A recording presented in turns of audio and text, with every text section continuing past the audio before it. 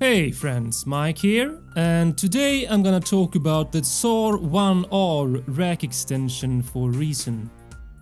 The TSAR-1R is a true stereo algorithmic reverb unit made by Softube. It's basically a lighter version of the TSAR-1, but both share the same algorithm to create the sounds, so the only difference seems to be the controls. Personally, I really like the simplicity of this reverb unit, but if you want more controls, you should get the other version instead. On this version though, you have a control for the amount of pre-delay, one control for the time, which is the decay, going from studio to large hall, one control for the color, which has 3 settings, dark, neutral and bright, a dry-wet control and an output volume control. And for me, this makes it really easy to dial in the right sound on the reverb. And talking about the sound, I really like the sound coming out of this reverb unit. It sounds good on all room settings, but it really shines on smaller room settings. Alright, enough talking and let's take a listen to the sound of this reverb unit. And to demonstrate the sound, I want to compare it to the RV7000 reverb in Reason. So I have chosen a preset in the TSAR-1R called the drum room, which has a decay time of 0.50 seconds with 0 pre-delay. And then I have tried to duplicate those settings on the RV7000. Alright, so this is the dry snare.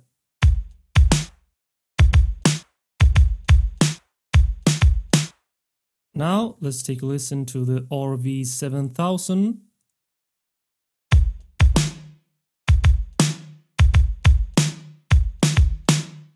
And the TSAR-1R.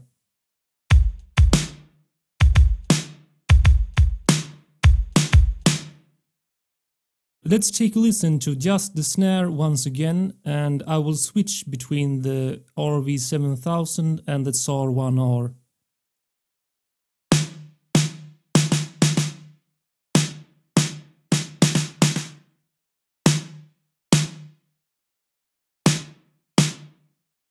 Alright, so the difference I can hear is that the RV7000 has some kind of resonance in the low end, and it also has some kind of metallic ringing sound in the end of the decay.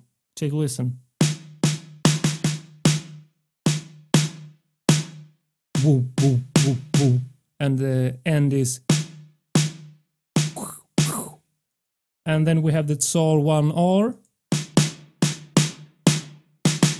which has more snap to it, and I like it much better. Alright, so what is my opinion on the TSAR-1R Rack Extension for Reason? Well, I really like the simplicity of the interface and that it's really easy to dial in the right reverb. And I think that the algorithm is really good and the sound is excellent, especially on the lower room settings. I also think that the price for this lighter version is very low for what you get. Alright, show your support by liking and sharing this video. Remember to join me on Facebook. My name is Mike, and I'll see you soon, my friends.